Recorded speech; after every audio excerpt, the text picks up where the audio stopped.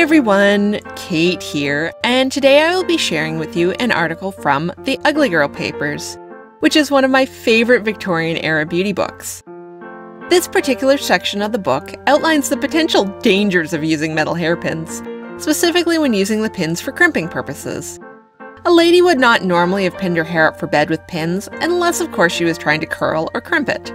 On a side note, I love the result pin waves give to the hair. It's a simple and effective way to set one's hair in waves overnight. Highly recommend, and it's not as dangerous as this article might suggest. Little disclaimer before we begin, that this is just one example of a belief from the Victorian period. As far as I know, it wasn't a hugely popular theory, at least it wasn't one that was mentioned in any of the other beauty books that I've read from this era. Well, with that little preamble over with, let's get on with the article.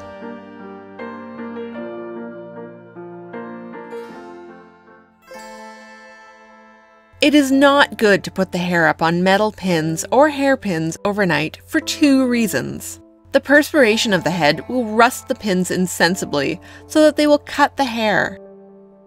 And contact of the iron with the sulphurous gas, given out by the hair during sleep, tends to darken and render the color displeasing.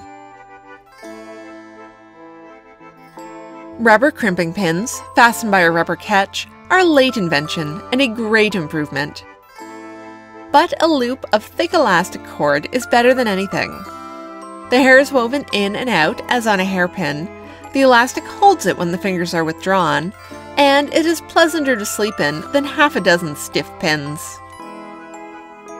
I know more than one piquant little lady whose naturally waving tresses are the admiration of her friends by this simple means.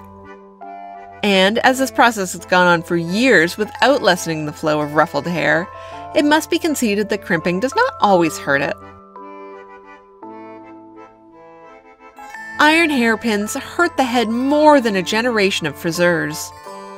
The latest accusation against them is that they draw off the healthy electricity of the head.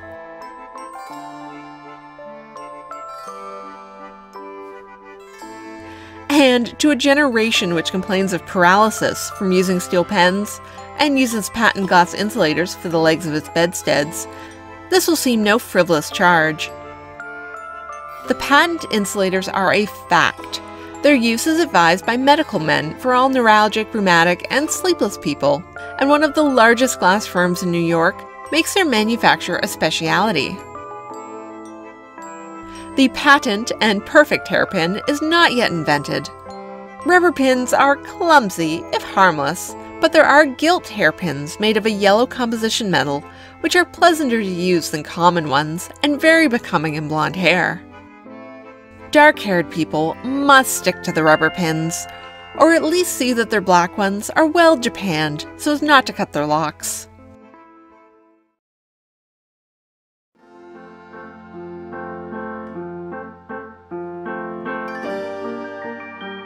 Okay, wow, I feel like there's a lot to unpack in this little article.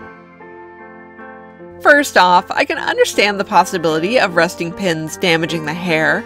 Rusted sections could be sharp and break the hair, and rust does also stain, so perhaps there is some truth in the darkening effect suggested by the author.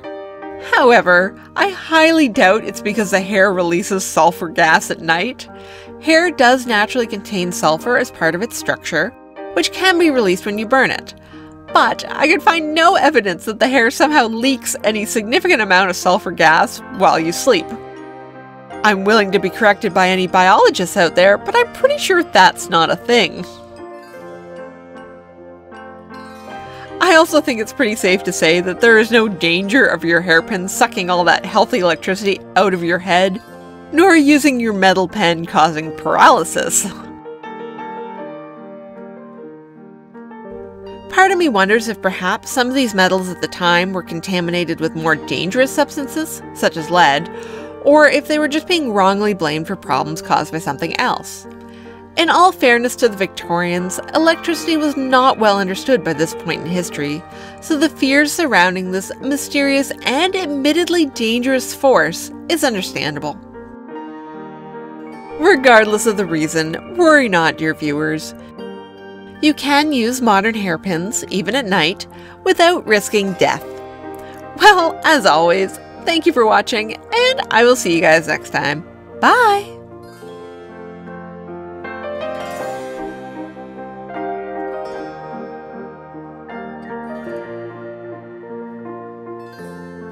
This video is made possible through the generous support of my Patreon members. Thank you.